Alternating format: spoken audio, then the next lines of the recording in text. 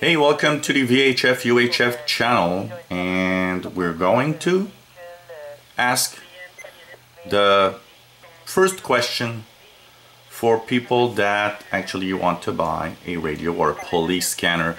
It's often referred to as a police scanner. It's a radio scanner. So what is exactly a police scanner? That's probably the first questions that come up to mind. People see these radios and say, what is this radio exactly, and what do you hear? The first thing that a lot of people will say was, oh, this is the radio to listen to the police. And that's often the case and often true, but it does depend where you live. Some police services have gone all digital, but it's way more than just a police scanner, or it's really a receiver that gets many signals in different frequencies from VHF to UHF. So what types of scanners will you have? Well, here's 3 examples of scanners.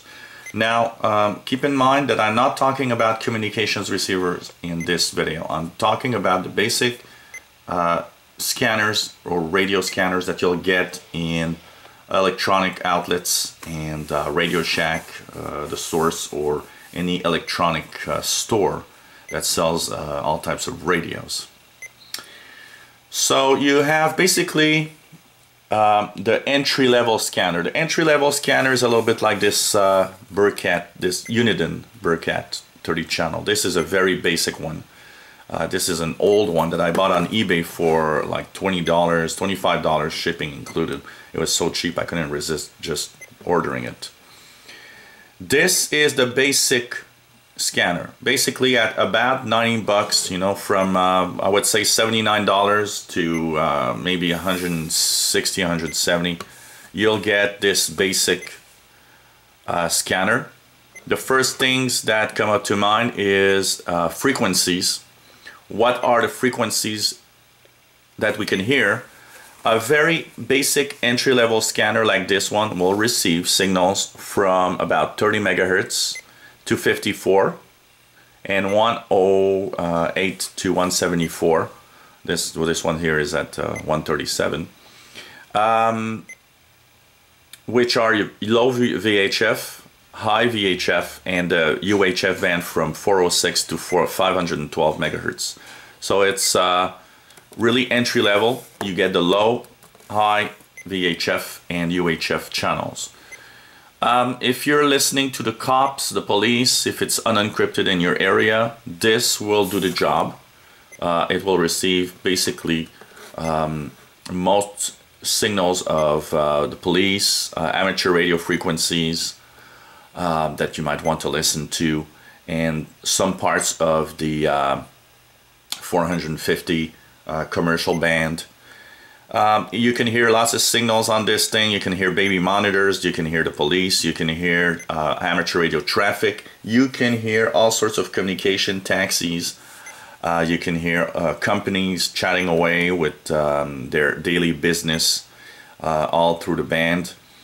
And basically this is the basics of basics. It usually doesn't have much channels. This one has 30. Some have 150 or 100, and it basically scans in a very basic way with very little options as to what to listen to. It has, of course, the radio band. And so this is the cheap way to get into radio. And basically you'll hear a lot of signals on these. Usually when they're very cheap, 79 bucks, 89 bucks, these tend to overload easily, so just keeping it with the little rubber ducky antenna is going to be probably the best thing that you can do.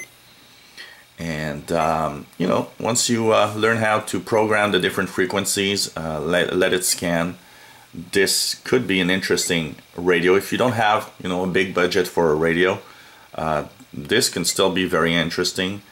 What is the major problem today as of 2014 for scanners is the fact that we are getting into a digital age, so a lot of communications are digital.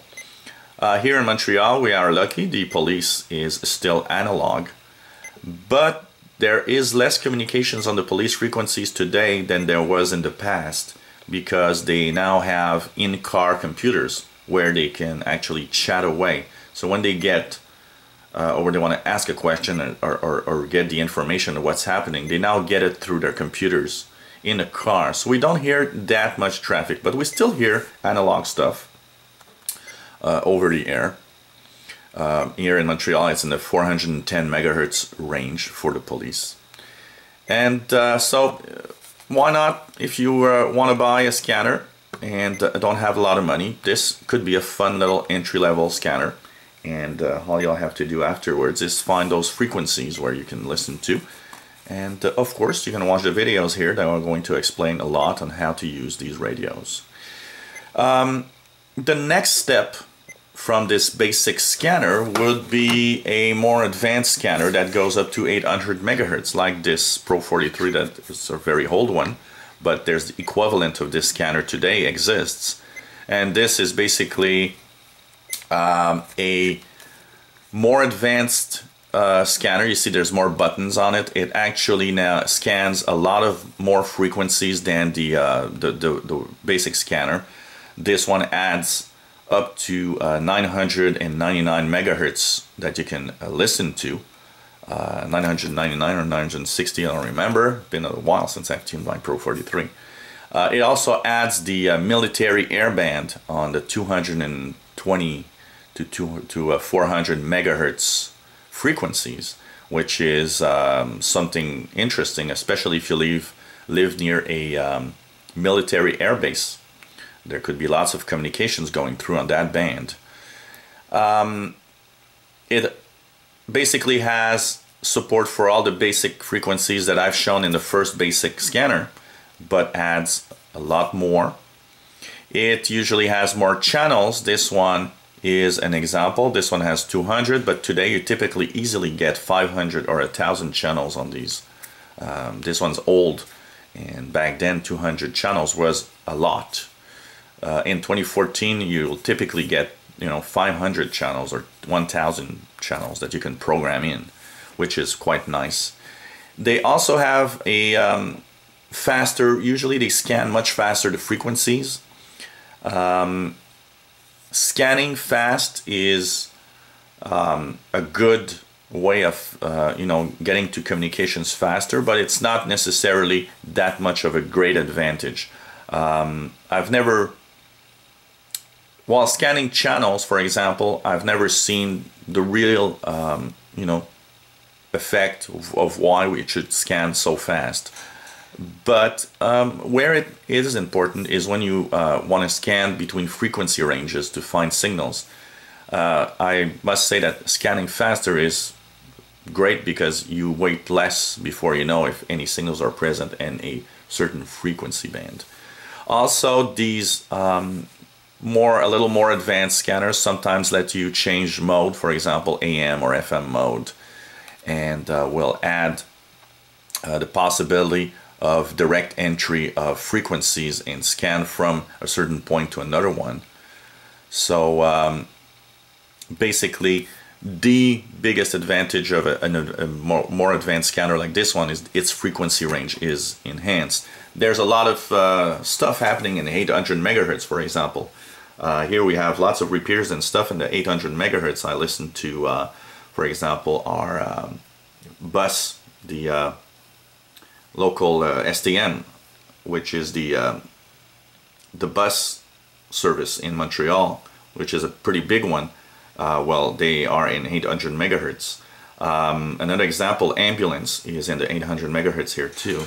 Lots of commercial, the companies in 800 megahertz. We have a few repeaters in 936 megahertz here in Montreal.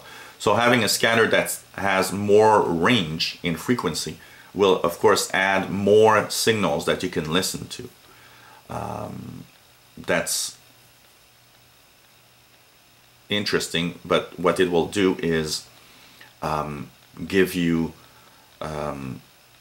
also much more interesting stuff and much more complex operation on a radio, but they still aren't that complicated compared to a communications receiver, for example.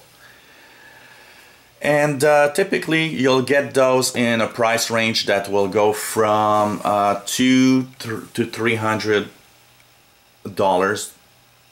and they will give you 800 megahertz capability. And not all of them has the military band like this one, so if it's something that you might be interested in, check the different models, check to make sure that you get 225 to 400 megahertz reception. Here I don't hear a lot of military stuff.